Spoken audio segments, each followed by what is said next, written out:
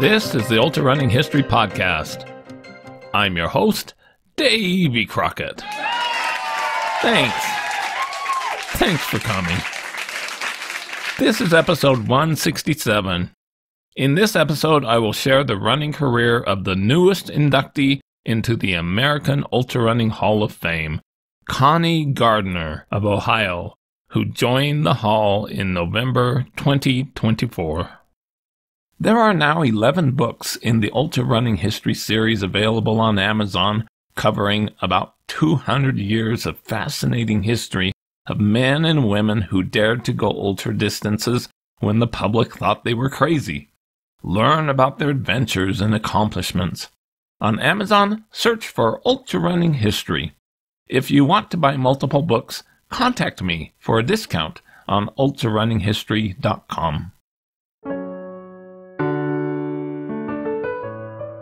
Standing in the Hall of Fame, and the world's gonna know your name, 'cause you burn with the brightest flame, and the world's gonna know your name, and you'll be on the walls of the Hall of Fame.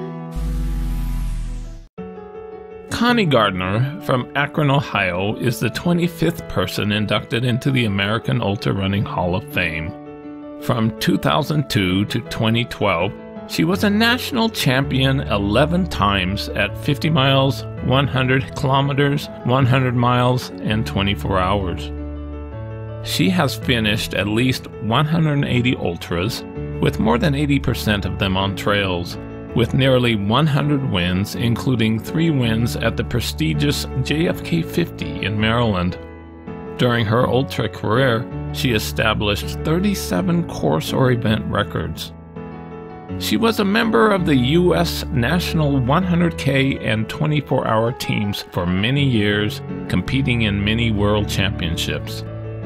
With a busy family life and children, she didn't start running ultras until her late 30s, but dominated into her 50s. She was named the USA Track and Field, USATF, Ultrarunner of the Year in 2003 and 2012, and the USATF Masters Ultrarunner of the Year in 2011. And the world's gonna know your name, and you'll be on the walls of the Hall of Fame. Connie was born in Washington, D.C. Her father was an electrical engineer and president of Kettering University in Flint, Michigan. He worked with the National Academy of Sciences in Washington, D.C., where Connie went to elementary school. Even as a child, she was always competitive, trying to reach for lofty goals. My brothers and I, and even a cousin, we were always trying to get in the Guinness Book of World Records. So everything we did was, you try to fly a kite for 3 days. You tried to play war for as many days as we could. And then elementary school field day, I wasn't good at anything. So they put the people that aren't good at anything in the distance run. And I wasn't very good at that either. She believed she was a good kid, but got in trouble often with her teachers and sometimes experienced the paddle. She would often run before school to help her focus. In high school, Connie competed in the girls' cross-country and track teams. She won all conference honors running on the 4x800 meter relay team. Her team finished runner-up at the state finals in 1980 and 1981. I was so focused on running, my crowd in high school was just my cross-country team. So I didn't get in any trouble. There was no drinking. I'm gonna make sure that, we're not gonna botch up our chance to win state. And so that started at a young age. I think that kept me on a nice path. Connie attended the University of Massachusetts, where she received a Bachelor's of Science degree in sports management. While a freshman at age 17, she ran her first marathon at the 1981 Columbus Marathon and finished in 4:11. At UMass, she was on the 8-person rowing team for 3 years, but continued running. She would run 6 miles to and from the boathouse. She ran a lot of 5Ks and 10Ks during the 1980s and a marathon in the fall and in the spring. In 1987, she married Bob Gardner in Massachusetts. They would have 2 daughters, Abby and Gwen. Connie moved to Portland, Oregon to attend graduate school. To earn money, she became a bicycle messenger. That unique job helped get her into top physical shape, and she started to run with running groups. As the groups noticed that she would not get tired, she learned about ultramarathons. But with moving around and raising children, years passed before she seriously considered running an ultra. She finally settled in Medina, Ohio, where she worked for country clubs and health clubs and eventually became a full-time mom. She read about Western States 100 and thought she would like to experience running through the mountains. She set a goal to run Western States by the time she reached 40 years old, when her life would be less busy. After running marathons for 20 years with times close to 3 hours, she ran her first ultra at the age of 36 in 2000 at Groundhog Fall 50K in Punxsutawney, Pennsylvania. She finished in 3rd place with 5:28. Next, she wanted to try a 50-miler and found one in Kentucky on trails. She said, I had no idea what I was doing. I knew I was passing a lot of people between mile 20 and mile 30 to 35, and then I came up on this guy at about mile 35 and I asked, who's up ahead? And he answered, it's just us. We had about 15 miles to go. Her only remaining competitor didn't want to be beaten by her and pushed ahead for the win, but she was a close second overall, finishing in 8:53. She continued to run on average a road marathon a month for training. In 2001, Connie won all the ultras that she finished. She won her first 100-miler, the Mohican Trail 100 in Ohio, in 19 hours 36 minutes. In the years to come, she would go on to win Mohican Trail 100 6 times.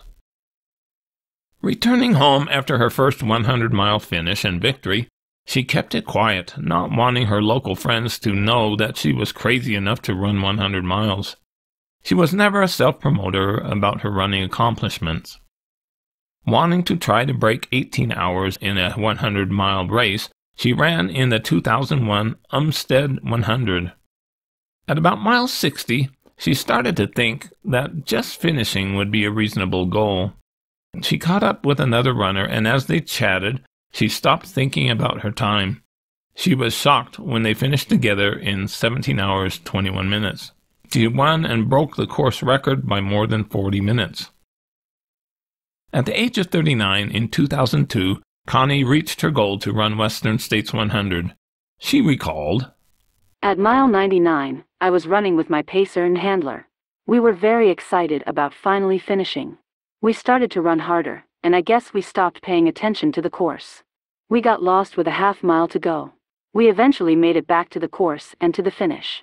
It's not much fun getting lost at mile 99, but at least I was in good company. She finished in 10th place with 23 hours 30 minutes and would go on to finish Western States 5 times. Nearly all of her ultras thus far had been on trails, but with all her marathon experience, she certainly knew how to hold the pace on the roads.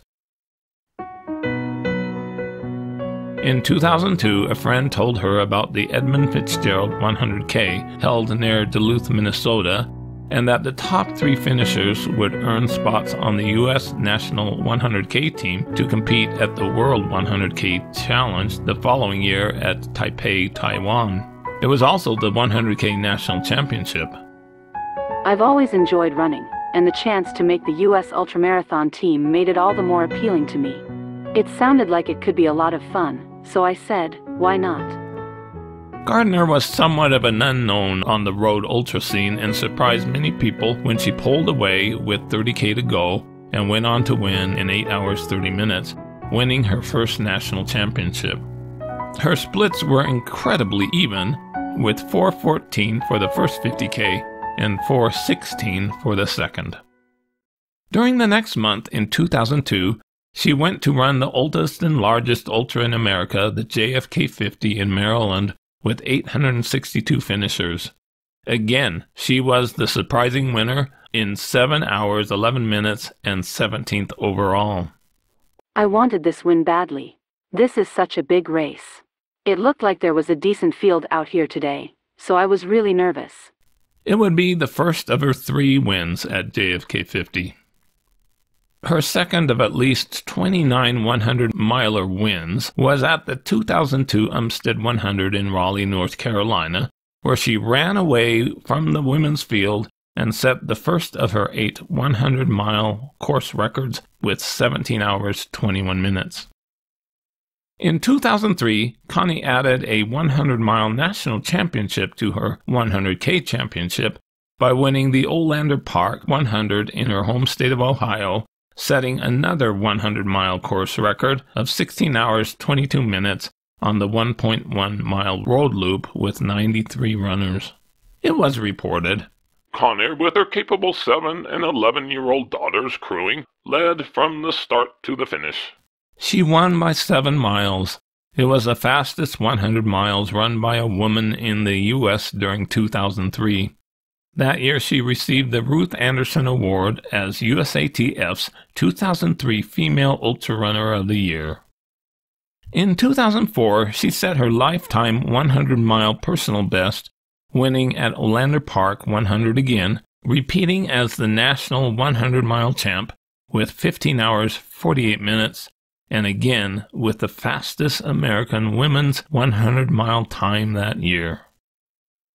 In 2006, she would become the 100-mile trail national champion, winning Rocky Raccoon 100 in 17 hours and 4 minutes. The thing that's nice about it is you're moving forward. So when I was going through a divorce, I would go for a run or go race 100 and win it. And I thought, okay, that gave me a ton of confidence. And I moved forward and I accomplished something. And then the next week, I felt great. It's like, okay, I can figure out how to pay these bills. Like if I could run 100 miles on Saturday, I think I can do this next week. In 2006, Connie was interested to try going beyond 100 miles by competing in a 24-hour race. You got me going in circles.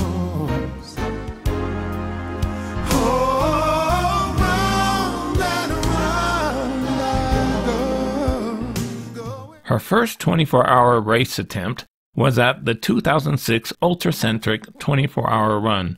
She finished in 3rd place with an impressive 132.7 miles. That earned her a spot on the U.S. National 24-hour team. In explaining running for 24 hours, she said, You just have to make your body keep on going. You have to turn your body into a machine. It's a different kind of experience. It's really strange what you can make your body do. Connie set her sights on breaking Sue Ellen Trapp's long-standing 24-hour road record of 145.288 miles set in 1993. A running coach pointed out that all she needed to do was run a 10K each hour for 24 hours to break the record. The 2007 Ultracentric 24-hour run in Grapevine, Texas, was offering $12,000 in prize money, the largest purse for any American ultra probably since the Race Across America, Bunyan Derby, in 1929. It also would be the race to select members for the 2008 National 24-hour team. Connie was told that if she exceeded 140 miles, she would win $4,000. If she got the American record, she would win $10,000. As a single mom needing money to support her family, she paid the entrance fee on a credit card and went off to Texas. It was hot and humid during the race. She started to fall apart but pulled it together to run hard for the last 4 hours. For the last hour, they ran on a quarter-mile loop. And the race director's standing there and he's like, wow, this is Connie Gardner. She's about to do it. She's going to get a new American record. Just 5 more laps. Just 4 more laps. Just 3 more laps. 2 more laps for American record. So then I just kick it around. 1 more lap. I cross the line. And there's a chair there. And I think, okay, I did it. I got my American record. 10 grand. This is great. I sit down in the chair. 4 hours after that, we go to awards. He says, hey, Connie, I hate to break it to you, but the American record is 145.28, and you ran 145.26. We remeasured, Then he gives me one of those big fake checks, Oh big my cardboard gosh. things for $4,000 to win it. And then all of a sudden, waiting, and I never got the 4K. Later, I was thinking, I probably had their record. I just wanted to get the American record because I knew I could. I probably didn't get it because he didn't want to pay the money. Yeah. It was a great disappointment to miss the record by 49 yards, but it did not kill her desire to break the American 24-hour record, and probably actually broke the record that day. She was crowned the 2007 24-hour national champion. Over the next 5 years, Connie tried to break the 24-hour record 8 times, with no luck, but she did win 5 of those events, with 2 more 24-hour national championships as she established herself as one of the best 24-hour runners in the country. She said if she could just get the record, she wouldn't have to run in circles again. At the 2011 North Coast 24-hour race in Cleveland, Ohio, she had another near miss, reaching 144.7 miles. She kept trying because she was convinced that she could reach 150 miles. At the 2012 24-hour World Championships at Poland, Connie, age 48, was convinced that she could break the record. The American record had recently been raised to 147.9 miles by Sabrina Moran of Texas. The Polish course was a nearly 1-mile rectangular, nearly flat road loop around a pond in a beautiful park. Half of the loop was a brick surface, with the rest asphalt. There were 244 runners, including 95 women. Both the world record holder for the men and the women were in the race. Connie wasn't one to keep meticulous track of her pace or where she stood in the standings. She would pass the leaderboard after each lap, but the display was so close to the timing mat that her name would not appear until after she passed it. Runners would leave the track and come back, and she didn't know their positions. She asked her team managers just to tell her where she was at 8 hours and 16 hours.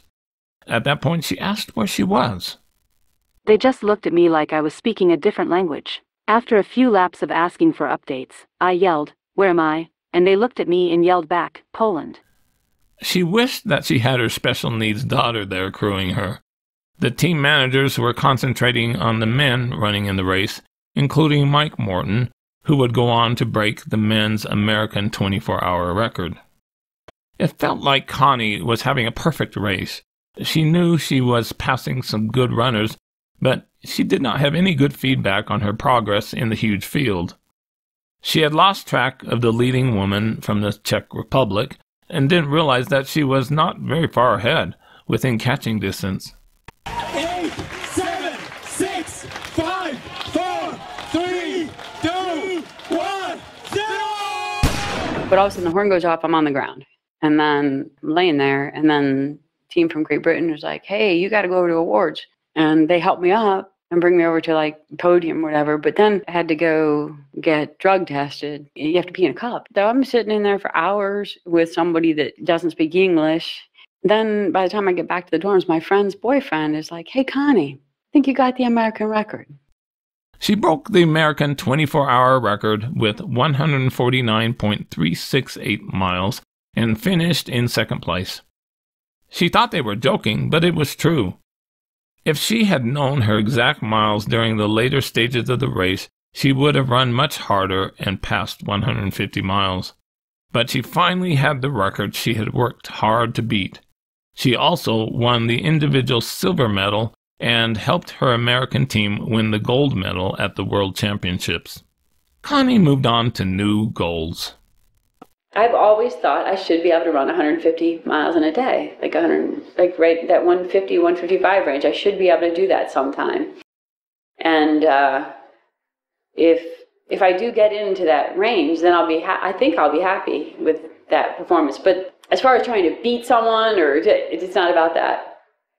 And I'm not doing it to be a millionaire, because you're not going to make any money at it.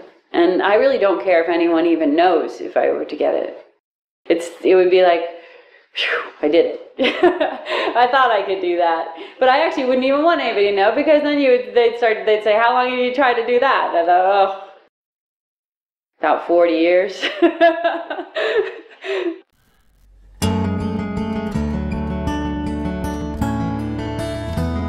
She would run in nearly 20 more 24-hour races, but as age took over, she never reached 150 miles. In 2013, Sabrina Moran, 23 years younger than Connie, got the American record back, raising it to 152.03 miles in the Netherlands.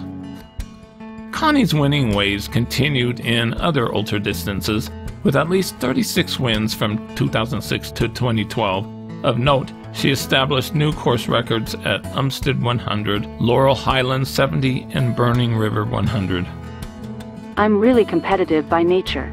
Unfortunately, my best distance is 100 miles. If I was really good at the 5K, I'd be doing 5Ks. The longer the distance, the better I do. I don't think I'm that much of a freak. I'm competitive because of my personality. Connie also experienced very long adventure runs and races. For years, she expressed a desire to run the very hot Badwater 134 in Death Valley. She got her chance in 2010 and finished in second place with 30 hours and 35 minutes. She ran across Ohio in 2012, and in 2016 ran across New Jersey, south to north. It was featured in the movie Running the 184. I think it's remarkable that she would take the time to see somebody else's goal, because this wasn't her goal, and travel from Ohio to New Jersey to get this done. So to me, I think she's a remarkable woman in herself. In 2015, she finished Spartathlon in Greece in 15th place with 35 hours, 10 minutes. That year, with Jen Shelton, she ran down into the Grand Canyon and back with Lance Armstrong. The story was featured in Trail Runner magazine. Entering her 50s, Connie did not ease back on the number of ultras she ran, still averaging about one a month, and the wins continued to pile up as younger runners tried fruitlessly to keep up with her. She set several ultra-running age group records. Her last wins came in 2019. During that year, she experienced for the first time running in a 6-day race in Milwaukee, Wisconsin, where she won with 420.2 miles. She ran further than the best distance that was established by the 19th century women when the race was the most popular race among ultrarunners. During the pandemic in 2020, she managed to run 100 miles in 17 hours 50 minutes at the age of 56, establishing an American 55 to 59 age group record for 100 miles. During her ultrarunning career, she finished at least 80 races of 100 miles or more. Running can help you balance your life. That's what it should be. It should help you balance your life. It shouldn't be all about running or all about this, but it is a nice balance. It is a nice crutch. It's been a very, very great crutch for me at times. Connie Gardner is clearly able to run further than most people can. But that's not entirely what's so inspiring about her. It's that she believes that anyone can do this if they put their mind to it. In 2024, Connie Gardner is still running shorter races, including the Boston Marathon each year, coaching cross-country teams, and living in Akron, Ohio. She has been working on a book for many years that will probably be titled My Kind of Stupid, covering her crazy experiences as a Hall of Fame ultrarunner that is unbelievable to most people. Congratulations to Connie Gardner for being inducted into the American Ultrarunning Hall of Fame. Do it for your country, do it for your name, 'cause there's gonna be a day when you're standing in a hall of fame. Ooh, and the world's gonna know your name, 'cause you burn with the brightest flame. Ooh, and the world's gonna know your name, and you'll be on the walls of the hall of fame. You can be a champion. You can be a champion.